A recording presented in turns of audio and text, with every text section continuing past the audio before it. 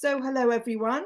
Today I'm in conversation with Marina Orsini-Jones about her virtual exchange project. So Marina, first of all, would you like to introduce yourself, where you work and what your role is at your institution? Right, I'm at Coventry University and I've been here for around 37 years on and off, so a long time. I started as Italian language assistant, then became Associate Head of Humanities, and recently I've joined the Research Center for Global Learning, where I have a specific remit relating to virtual exchange, collaborative online international learning.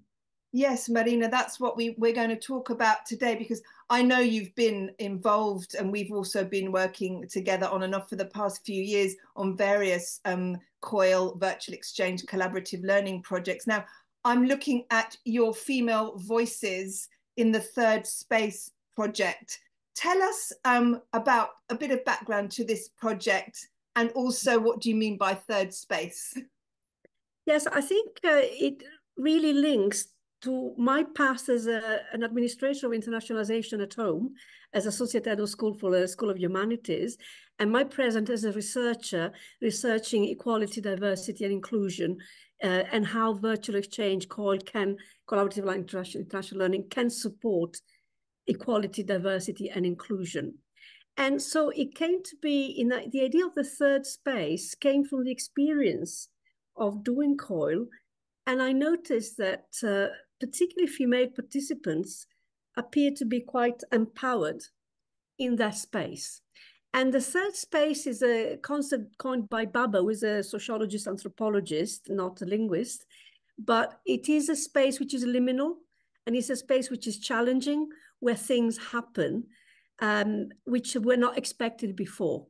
Ah. So it can be transformational. And why is it challenging? Because we feel in the team, and the team is formed by myself as a co-lead applicant, with Lynette Jacobs, who again is not a linguist. She has a past in many subjects, but she also stronger. At the moment, she's leading educational research at the University of the Free State in South Africa. Right.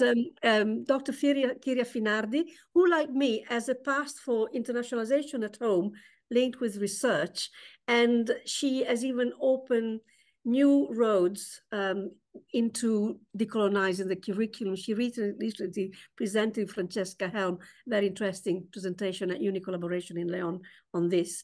So we're trying to mix a few concepts, but starting as a third space. Why third space?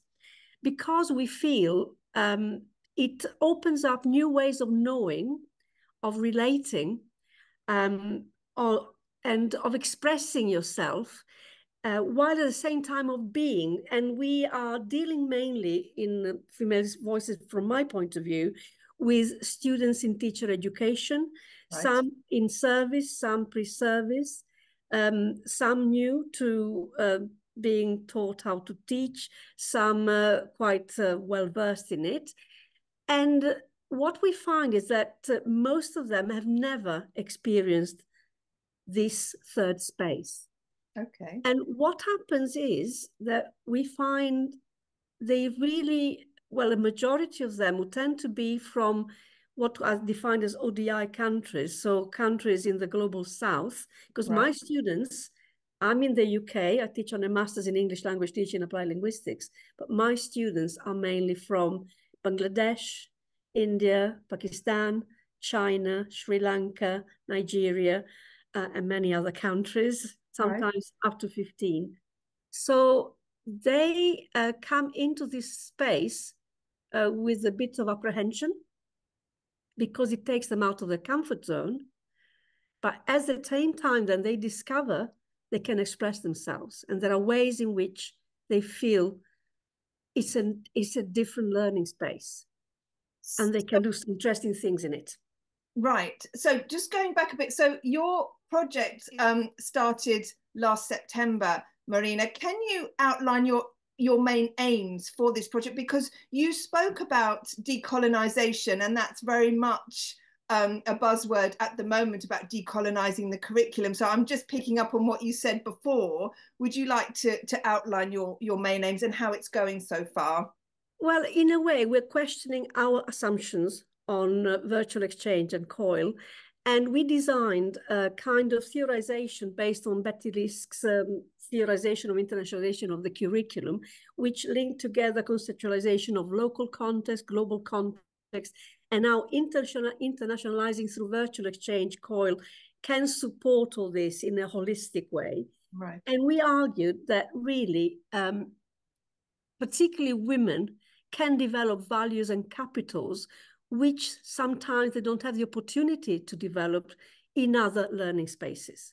And these have to do with, equity, equality, mutuality, inclusivity, in terms of values and diversity, and in terms of capitals, trust, cultural, digital, psychological, and structural. And I'm a bit tense about the digital because I've just seen a presentation by Kramsch, which she gave yesterday at a conference in Switzerland, where she said that digital capital and digital skills and competence might be a Western construct as well.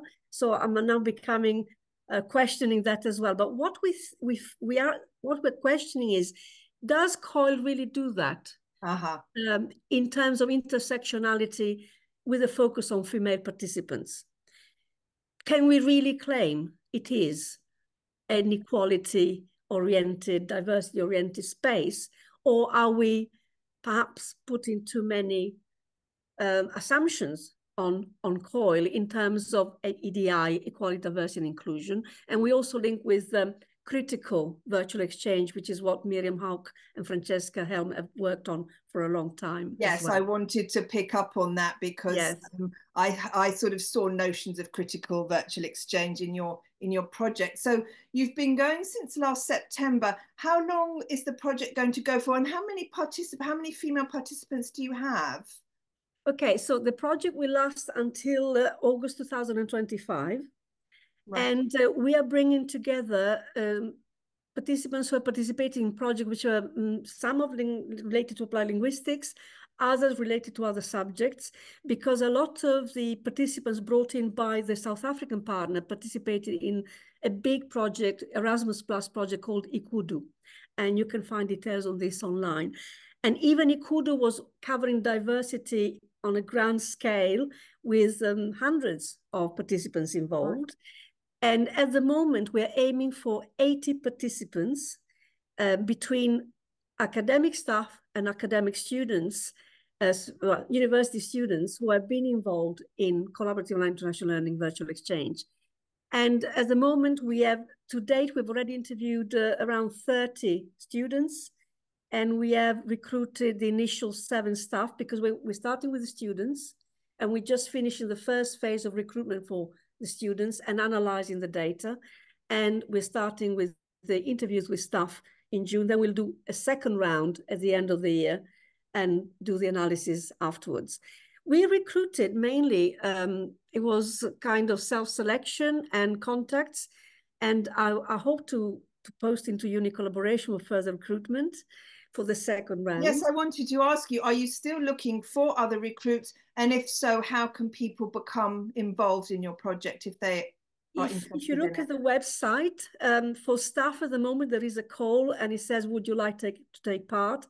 And there is a privacy approved, ethically approved survey where staff and students can join. At the moment, we have the staff survey up, but we will attach the student one because we just finished the first round with students. And we welcome anybody. At the moment with staff, we have recruited mainly from Brazil, Brazil and UK. So we like to have more. With students, to date, we've had students from many countries, I think 15 roughly. And so from 4 continents. So we've had Latin America, South Africa, Europe, and Asia. And yes, it's quite a big variety of students. And we're getting very mixed responses. But on the whole, it seems that what we thought, what our little hypothesis was, that it does provide a third space where female students can thrive, seems to be there. And another thing which is emerging is the sense of belonging to a community of practice, of teachers to be or teachers who are, and are developing together, sharing intercultural knowledge on local practices, which can be very different. So, for example, we've had understanding of different policies between Turkey, which is interestingly enough classified officially as an ODI country, but in the view of our participants, they were quite surprised to hear that. So it's also what is a global South. So we're now discussing that as well. Okay. And what is also emerging very strongly from at least the students who are in teacher education to teach English, how empowering it was to realize that there are so many of their peers across the world who are very anxious about their proficiency in English. We thought that they will become English teachers. Yes, yes. And the fact that participating in these for example, we've interviewed quite a number of students who took part in a virtual exchange based on decolonizing the English language curriculum, the English language teaching curriculum last semester. And we had 61 participants, mainly from Brazil, Spain, Turkey, South Africa, China. And what came through was they felt very intimidated to begin with because of the lead person being me in the UK. Then they realized that not only I'm not L1 myself in English, but all the other participants were also not L1. And they really enjoyed realizing how many varieties of English they were being exposed to. Absolutely. There are more non-native speakers of English than native speakers. So I think it's safe to say there are many, many different varieties of English. There's not just one English. I think that's true to say. When people realize that, you can really see, oh, I can relax and I can and use English as a tool to communicate rather than feeling intimidated that they've got to get all their grammar right and it's all got to be perfect. And we had one participant who was allowed me to quote her from India, who was actually, I'm very proud of her because she's actually managed to get a scholarship for PhD studies on EDI here as well. But she said she had always felt her variety of English, the Indian variety, was inferior until she took part in this virtual exchange on decolonizing the curriculum in applied linguistics. Fantastic. And until she realized her feelings were shared with a lot of other peers. And it seems as well, from what we're seeing, female participants seems to be more overt in this discussion. And it's also emerged, for example, a participant from Northern Cyprus. She said she feels it's a safe third space, the virtual exchange, because she said in a face-to-face classroom in her country, men tend to take the lead. Yes. So and women can be silenced. Yes. While in the virtual exchange, the COIL, the way particularly we organized it, because we had the breakout rooms with e-mediators, and the e-mediators were often students who had participated in the prior cycle, because we had 2 starts on our masters, the September and the January, and we tend to recruit students who took part in September to do it in January as mediators. And they felt that the role of the mediator in scaffolding knowledge, and the mediators are never the leads, they're never the main tutors. The main tutors stay out of the breakout rooms. So it is a kind of really open third space where they feel a safe space where they can express themselves. And so we're pleased to see that in terms of what we were aiming for, which was testing our theoretical framework of EDI, does this framework really resonate with female staff and students? Staff, we can't say yet, we've not interviewed them yet, but it really seems to resonate with students. Having said that, there is a limitation, which is the enthusiastic students who really like the experience volunteered to be part. And I'm aware of the fact that is not so inclusive in all respects, because it really takes students out of the comfort zone and sometimes staff out of the comfort zone. So I don't think the female students who were challenged by the experience or whose digital tools were not as good as they could have been, who felt they would never be able to implement something so revolutionary because they really perceive it to be something which is they've not encountered before. Yes, absolutely. They might not have come forward. So I think that is a limitation of the study, because so far we've had the enthusiasts volunteering. And there are some mentions in the interviews we're carrying out of the awareness of the fact that not all students bought into the experience. Right. Not all female students did. It's a learning curve all the time, and things evolve. So, Marina, maybe after, when your project gets more underway and you have more insights, maybe we can revisit and talk again further down the line, and you can tell us more about what's happened during your project and things that you've found. Would you come back? Yes, and in fact, on the 18th of March, which you mentioned, we're going to have the first dissemination event for the project, which will be in hybrid.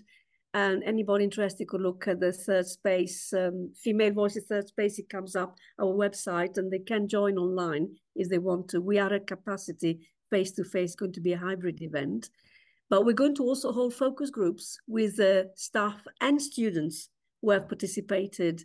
We're hoping to get the staff to fill in the ethics so we can hold the focus groups. So we are likely to have initial results after the event on the 18th, which is a joint event with this other Ikudu, very large project, which also includes Jos Belen from The Hague and his team. And we're mixing together internationalization at home models with third spaces where you can grow new capitals and new, EDI-oriented values as well. Thank you, Marina. Thank you.